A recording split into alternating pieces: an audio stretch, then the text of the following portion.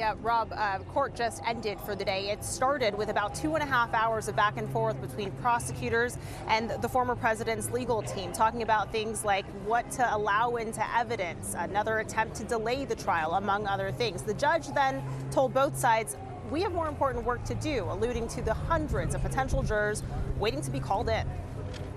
Today, former President Donald Trump took his seat in court, one no president ever has, as a criminal defendant.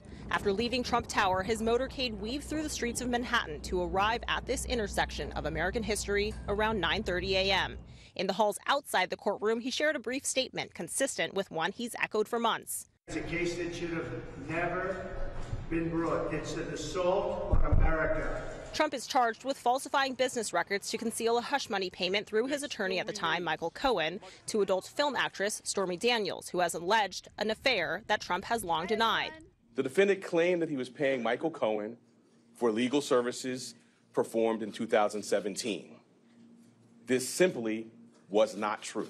Trump has pleaded not guilty and denies any wrongdoing. The trial is expected to be in session 4 days a week for roughly 6 weeks. He'll go back and forth between the courtroom and the campaign trail, today reiterating his claims the two are connected. This is really an attack on a political opponent. A jury of 12 people will ultimately decide whether to convict or acquit a U.S. president of a crime for the first time ever. Prosecutors are expected to center their case on the testimony of Trump's former lawyer, Michael Cohen. Also expected to take the stand, Stormy Daniels. And I relish the day that I get to face him and speak my truth. And Trump himself, who says he plans to testify.